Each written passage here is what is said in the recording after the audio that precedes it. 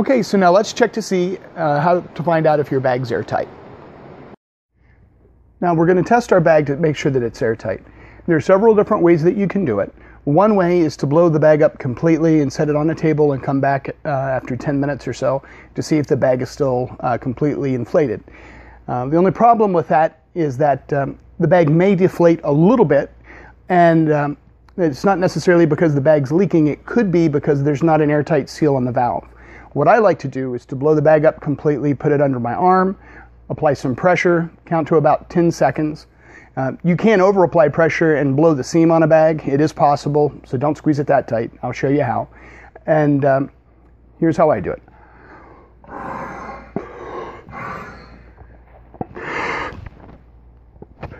Put my thumb over the end of the blowpipe. I'm applying pressure with my left arm.